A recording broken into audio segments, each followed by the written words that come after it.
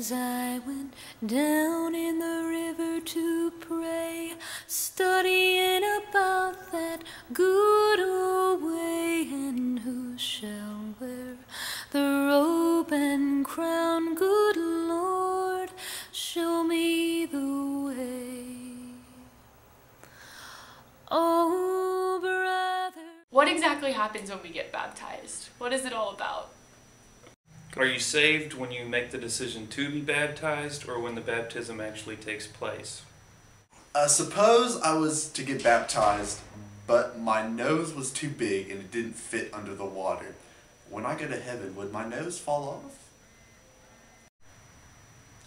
This week on our Sunday night series, we're going to be talking about and answering questions in regards to baptism. And as many of you know, baptism is very important to us here at Southside. Almost every week, it seems like, we observe people getting baptized. And maybe you've wondered what baptism is all about, what happens during baptism, and what the Bible says about it. And so if you have, I hope that you'll come back tonight as we discuss this important subject.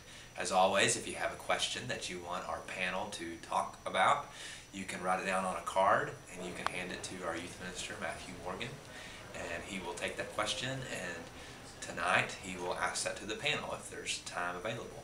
And so come tonight. There's childcare available for children 5 and under, and so I think it's going to be a wonderful time to dig into the Word of God and to learn what is baptism all about.